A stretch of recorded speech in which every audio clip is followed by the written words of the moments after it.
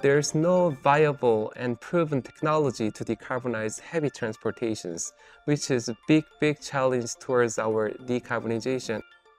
The company's technology is really going to be critical to meet our global climate goal. There are very few things that are uniform throughout all countries, all cultures, but climate change is a language that we all speak, and we all have an obligation to put forth the same amount of effort if we're going to realize real change.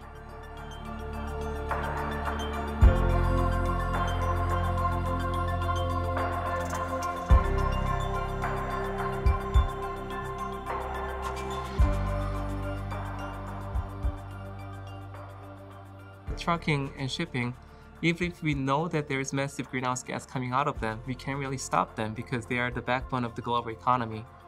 So we have to find a way to continue our business while not generating the greenhouse gases. Now it's 3% global greenhouse gas emission is coming from maritime shipping, but that is only increasing, as I said. If we are not taking any action today, that is increasing up to 10% in 2040 and 2050. 1 out of 10 carbon molecule we see from the atmosphere could be from the maritime vessels. We have to stop it, but there's not really many solutions available. Ammonia hasn't been used as a fuel before, but it is a very well-established commodity. So ammonia is actually the second most commonly produced chemical in the world. Amogy is effectively piggybacking on a very well-developed production and distribution network. What we're providing is the last missing element of it. That is, how do you take this ammonia and convert it into electricity? So by providing this last missing link, we're providing a complete solution. Ammonia may be the only affordable fuel we can use to transition the heavy transportations. So now in the global shipping, we use 300 million tons of the fuel every year. So we really need the renewable fuel to be affordable and accessible, and ammonia presents that to the market. The advantage really comes from the fact that ammonia is a clean fuel. It doesn't produce any carbon emissions. And ammonia also, we have used it over 100 years as a fertilizer, chemical feedstock, and refrigerant. So we know how to handle it. The most important part in the renewable energy scene is that ammonia has high energy density. Compared to the state-of-the-art battery technology, under the same volume, you can store more than 5 times energy, but under the same weight, you can store more than 10 times the energy. The key piece that's missing right now of using ammonia as a fuel is getting that energy out from ammonia in an efficient manner, and that's where Amogy comes in. So when we first came up with the idea of using ammonia as a fuel and bringing this technology, not many people believed it. But by presenting our technology in the smaller scale, which was drone, it really provided the evidence of the technology working in the vehicle, which was great initial success of the company. The success then brought additional resources to the company. Then we started working on the scaling of the technology, because technology has to be scalable. And also we eventually want to really bring the technology to the scale of ships and trucks so that we can decarbonize heavy transportations. So after drone, we worked additional 7 to 8 months and scaled the technology 20 times bigger. So last spring, in May 2022, we have presented our technology in the John Deere tractor, which was another big milestone. But we didn't stop there. We continued scaling our technology, and early this year, we presented for the first time the semi-truck, the 18-wheeler powered by ammonia using our technology. So we're going to be adding all of the components of our system onto the truck. So it'll start from the ammonia tanks that are going to be mounted to where the diesel tanks you removed used to be. That will flow into the reactor. The reactor enclosure has got a set of reactors that will convert the ammonia into hydrogen. Those will go on the back of the vehicle. And then underneath it, any unconverted ammonia will be absorbed into our absorbers. And at the end of the day, you've got a moving truck. For the past 6 months, our team has been been scaling up our technology in the lab, making the system that we tested earlier last year on our farming tractor into a few times larger. While we were in the lab, we tested our reactors individually and then as a system along with the fuel cell. And then we brought it out to our truck, put it all together and brought it to this test track so that we can get our truck up to highway speeds, have it run for a full duration of a full ammonia tank, and demonstrate that it is comparable to a diesel or fuel-powered vehicle.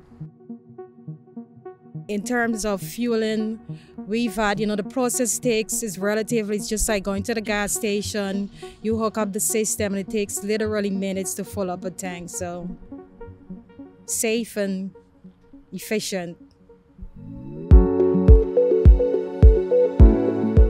I think the really differentiating factor for Amogy is that we have built the systems, we have demonstrated them at a real scale.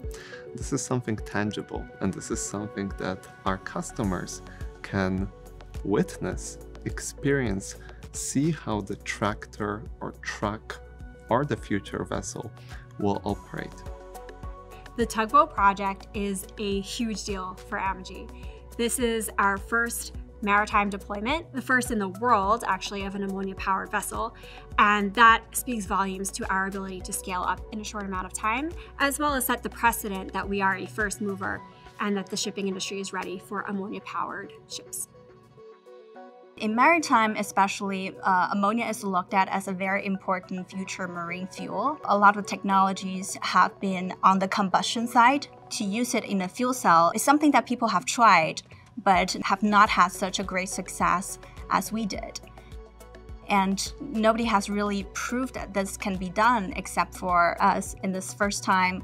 With the tugboat, we're showing it to the industry that this is not something from a science fiction. This is something that is already happening this year in 2023, which is very close to 2030 and 2050, these big targets that people are talking about. How does it feel to be on the cusp of this technology entering the commercial marketplace? It's extremely exciting.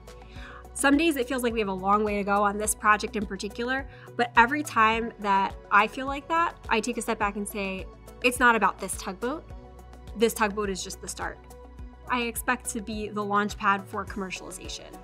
So once our customers and partners see that this demo will be a success, once the regulatory agencies see that we can in fact use and deploy our technology safely, I have no doubt that customers will be lining up to work on projects with us. We already see that happening following the success of the tractor, the truck, and now having some insight into the development of this tugboat project. So from here on out, it's real commercialization. It's can we learn from the tugboat demo on, as well as conversations with our partners on what the industry is looking for, what the market is looking for, and how we can improve what we're doing now for long-term maritime use. This project in particular shows that you don't have to have a new build ship. You don't have to have a totally new design concept to incorporate a new propulsion technology. You don't have to have a totally new start from scratch design to be zero emission. And I think if we can retrofit this vessel, we can retrofit any vessel out there. And that is a pretty powerful story. We're looking at changing everything about the way we make things and the way we move.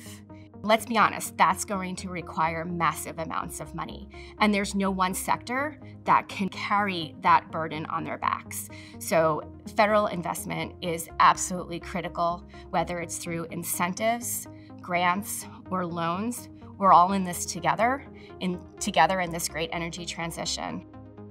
So the company has raised a Series B funding. And the Series B funding is important because that is enabling the commercialization of the technology. So the company has been remarkably scaling the technology, demonstrating the different platforms, including the tugboat that we are planning to demonstrate later this year. But now it's time for us to commercialize. Now it's time for us to bring the technology to the customer's hands. Our customers in the maritime industry and beyond can actually benefit by using our technology and start active decarbonization of their industries. In total, we're going to raise over $200 million of cash through equity investments.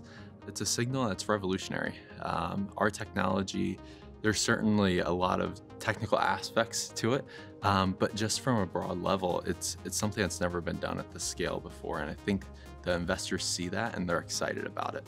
So this next round of funding is going to be used for technology and commercialization in two broad buckets. For the technology, it's broken down in a few subcomponents, and it's going to be used for continued R&D efforts, our product development to really get our product ready to go to market, and then also our expansion to Houston. So Houston is going to be the next growth wave of the business. We have been concentrating, if you want to say, in the R&D phase. Now it's really to take the funding and say, now how do we build out? How do we upfit our facility? How do we expand our lab for, I call it not only today, but also for the future, as far as everything that goes into making of that product? I'm really proud of not only the technology, but I'm really proud of the team that we were able to build together. We were able to identify many technical leaders within the team who are growing really fast as the company is growing, which I think eventually will allow us to be successful. The reason why I became an engineer is because I wanted to build something that I can see. And I cannot emphasize enough how excited I am to see the technology that we're building together working in a tractor and truck and finally on a tugboat. I think the whole team is sharing that excitement, and I'm hoping that that will create the focus and speed and allowing us to be successful in the market. I don't know the technology. When I was interviewing, Sahun had to describe it to me, and I still don't understand it. And I joined mainly because of him. And then I've learned all the work that the rest of the team's doing, and the revolutionary work, I think, is really what gets me most excited about working here at Amogy. We, as professionals, we can choose where to put our time and energy into, and choosing to do it into something like Amogy that actually can make big change in the future. The fiber, if you want to say, of a startup company, it's not for everybody. It really isn't. There's long hours, there's no doubt about that, okay? But at the end of the day, you have to say, well, look what we accomplished. Look at this. And it's great to be first. It's great to be first. And I challenge anybody to keep up. I challenge all the outsiders. Just watch. We are building the first kind of technology that never existed in the world, meaning everything we do, everything we learn is the first time we do it. What that means is we really have to stay committed and dedicated, put a lot of work together to make everyday innovation together.